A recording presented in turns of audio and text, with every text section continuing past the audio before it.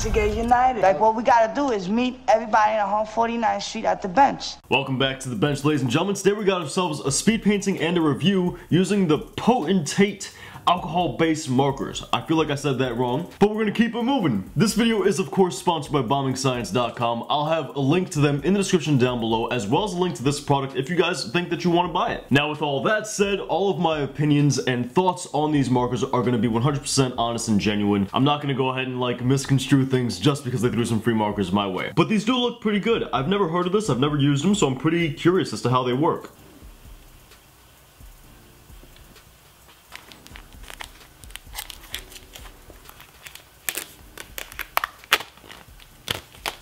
Okay, so to start off, we're gonna test how vibrant each color is, just pretty much how it looks. Here we have the solid color, which is green. You can still see like some of the marker lines, so I think this is gonna be one of those colors that you have to use a little bit faster. But if you do it at a pretty decent speed, you should be fine with this marker. That's the solid color. Here we have yellow, which is the bright sun yellow that I kind of like. Now these markers actually have two sides to them. They have the chisel tip, which we've been using, and then they have the fine point nib, which is as you would expect. The nib is pretty firm, which I'm a fan of personally.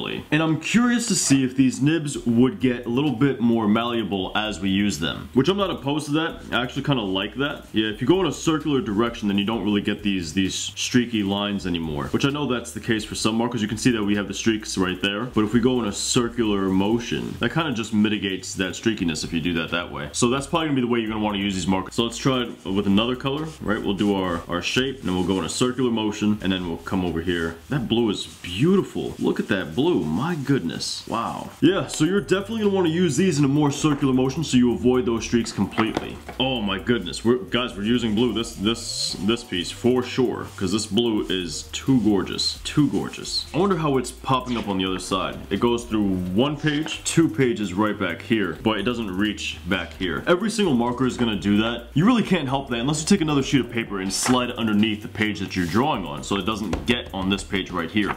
I personally don't really care for this specific book, which is why I'm using it for this test. So, you know, I don't mind. Let's see how this orange looks. I love orange, man. I love the color orange. Let's see how it, oh man. That's nice, that's nice. That's really nice.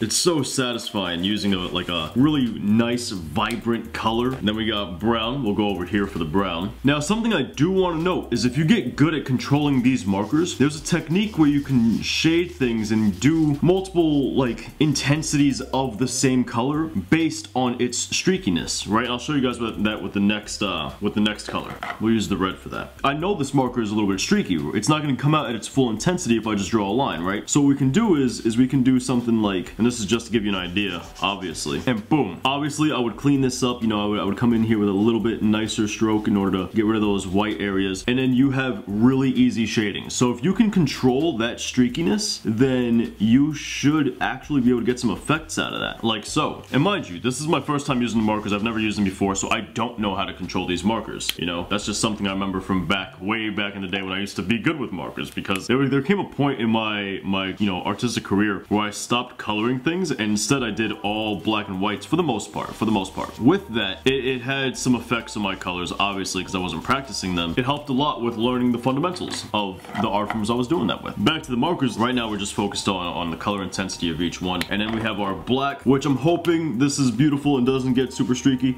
You still get streaks there. It's kind of what we've come to expect from these markers. And once again, if we go in our circular motion, you get a nice, beautiful, vibrant, even color. So then if we take the colors and we check their coverage, obviously black is going to cover pretty much everything. Now see, when it comes to alcohol-based markers, what you got to understand is they're pretty transparent. So you kind of don't want your alcohol markers to really cover all that amazingly like a paint marker would. That's the benefit of paint markers, is they cover amazingly. With an alcohol marker, instead what you have is the option to do different effects and techniques. So you can see kind of like how the red affected this purple, and how the orange affected, you know, this green, and how the orange affected the blues and whatnot, and it can give you some pretty cool effects. So that's the great thing about alcohol-based markers. Look at how this blue affects that purple. That's beautiful. That reminds me of like the 80s, man. That's a dope effect right there. I like that. I'd say so far the only downfall to these markers, and we still have to check blending, keep that in mind. But the only downfall so far is the streakiness, and once again, as I said, if you learn how to control it, you can actually get some pretty cool effects out of it. A lot of artists do prefer a much more clean-cut marker that has really easy coverage and doesn't streak at all whatsoever. So if you're one of those artists, then these markers may not be for you. But if you are okay with doing more of a rounded motion while you color, these markers may be up your alley because they are pretty good in pretty much every other category. And lastly, we have the yellow and how that overlays on top of things. We'll go over here, see how that is. All right, now let's see how these colors blend. We're gonna take our rose red. Ooh, we're gonna lay that down in a circular fashion so that we don't get our streaks. We're gonna extend it past, and we're gonna take our red, bring it into it, extend it past, and then do our new surface that we're painting in. All right,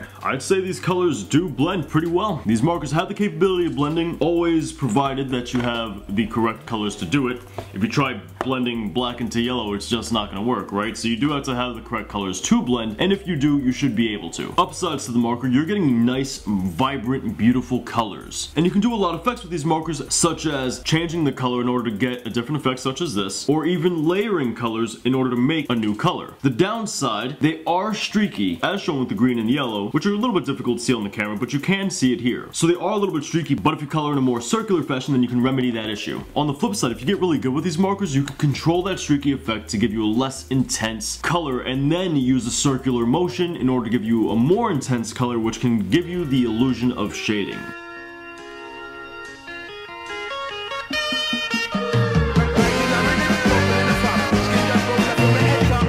All I want for my 19th birthday is peace of mind. The life of feeling fine, never see my card declined. Yeezy told me in my dream to keep working on daily. Drizzy told me to remember the city that made me. Then I woke up, dope life like dope up. Smashing records with hella reckless abandon.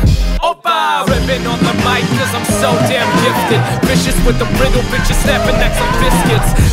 Since 15, lyrics blessed like the cysteine. Since 16, wallet looking like some mixed greens. I'm Birdman meets Bruce Wayne, Michael Keaton. I need a thick white girl, Nikki Heaton. My gut growing, yeah, I stay eating.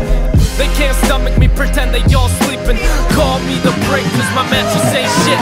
Pointing at my thumbs, yelling action, making flicks. Hearing your reaction when I'm blessing on my shit.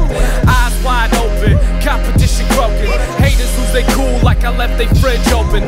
Vader with the paper, guess my dark side is showing. I run this bitch like a winner of a dog show. Got a big nose, still waiting here for God's blow.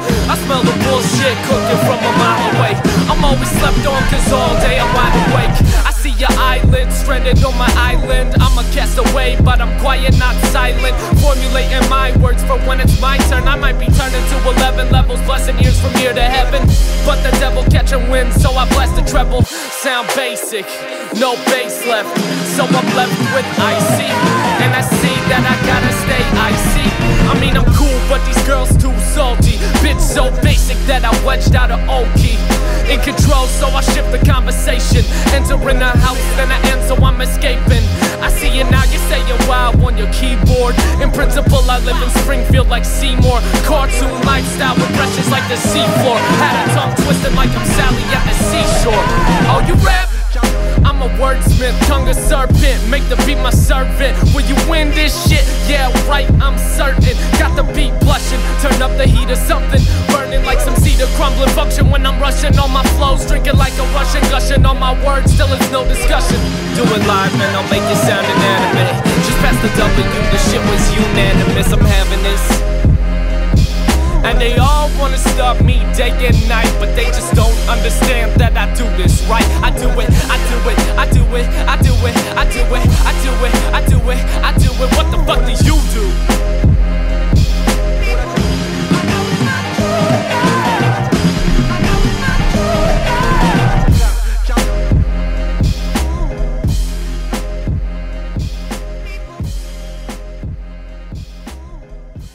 Welcome back, ladies and gentlemen. Hopefully you guys enjoyed the little speed painting. So to round out this video before you end, I want to give my final thoughts on these markers. The markers gave me nice, vibrant colors, as you can see here. And you can even see the coverage is really smooth and very, very, very good. The colors were able to blend well with one another. I blended the red into the red rose, and I was able to get the blues to blend as well. I used pretty much all of the markers in this set other than the black and the dark purple, only because there wasn't really room in here for them, as well as the brown. I didn't use the brown for this, once again for the same reasons. But these are very good quality. quality, so if you guys are interested, I'll have a link to them in the description down below. Huge thank you to BombingScience for supplying these markers to me. Now, if you guys enjoy the speed painting, destroy that like button. Let's see if we can get 250 to 300 likes on this video. And in the comments down below, let me know what you think about the piece we did. This right here is a new hybrid style I was working on, and I'm pretty satisfied with it. I like the way it came out. Now, for those guys who are new here, we come out with weekly art content, and it can be anything from a traditional oil painting like what you guys have seen behind me. Maybe we do a drawing, a fun cartoon, and even some graffiti. So if this sounds like something you don't want to miss out on, feel free to hit that subscribe button down below. As always, I'll catch you guys next time, but until then,